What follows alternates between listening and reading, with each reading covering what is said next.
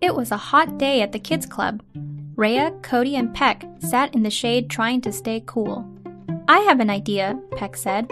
"Let's go in the pool." "The pool sounds great," Rhea agreed. "On the count of 10, let's jump in." "Wait, I'll get the pool floats," Cody said. She returned with 10 giant floats and put them in the pool. "Cody, there's no room for us in there anymore," Rhea told her. "Maybe noodles will work better," Cody said. Rhea and Peck helped her get 10 noodles, but when Peck tried to jump in, he got stuck. "There's still no room in the pool for us," he said.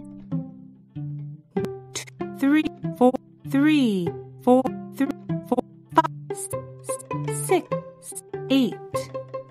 "It's so warm," Peck said. "I just want to go in the water."